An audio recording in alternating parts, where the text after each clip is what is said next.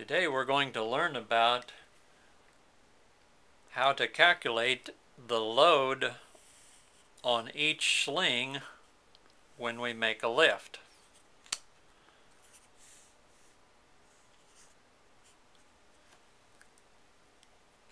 We can take the guesswork out of it by looking at 4 easy steps. We know from the strap the safe working load of each of these. It's right on the tag. Here's an example of what you might see on a strap tag. One of the things you need to know is the vertical safe working load of the sling, and that can be from the tag that's right on the sling itself. The angles of these slings are not always just 45 degrees or 60 degrees. So to figure out the stress that is on each of these slings, we just need 4 things. One thing we need to know is the vertical safe working load of each strap. The second thing is the weight of the object you're lifting, the total weight. The third thing is going to be the length of each strap, and that's from the hook to the connection point.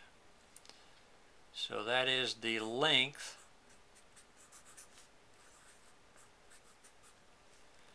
and the last thing is the distance or the height above the load that the hook is.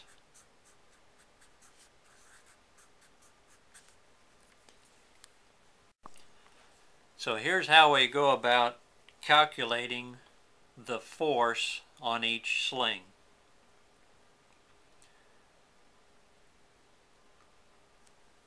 Divide the leg length by the vertical height that the hook is above the load. So we're going to take L divided by H. That's the first step. Then the second thing we do is take that answer, and just for practical purposes we will call that X, and we will take that answer X and multiply it times half of the weight.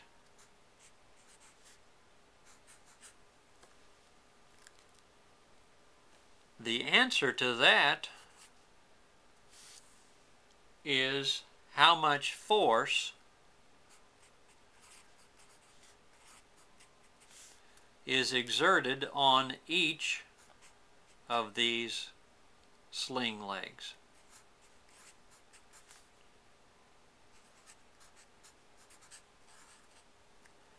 That means there's that amount of force on this sling as well as that same amount of force on this sling.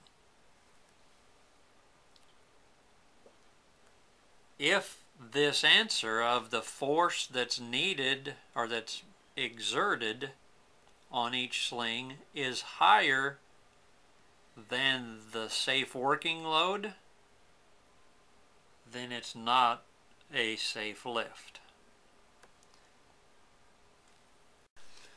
So to review, the four things we needed to know was the vertical safe working load from the strap itself, the weight, we're going to call that W, the length of the strap, which we're going to call L, and then the height, which is the distance above the load that the hook is. So we'll put some real numbers onto this. Let's suppose that the load has a total weight of 12,000 pounds. We have two 6-foot straps, L, and the distance the hook is above the load is 4 feet, which is H. So step number 1 was to take L, the length of the strap, divided by H, the height above the load that the hook is. So in this case we would have 6 divided by 4, and that equals 1.5. The second step was to take that answer, 1.5, and multiply it times half of the weight. 12,000, half of that is going to be 6,000 pounds.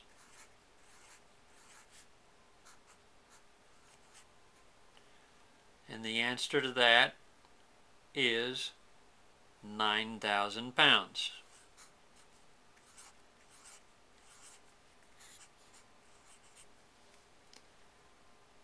That is the force exerted on each of these slings when you would be making this lift. So the last thing we have to do is compare the 9,000 pounds with the safe working load on the tag of the strap at 90 degrees. So in our case, 9,000 pounds, if the safe working load at 90 degrees was 10,000 pounds, this would be a safe lift because the force is not more than the rating of the safe working load.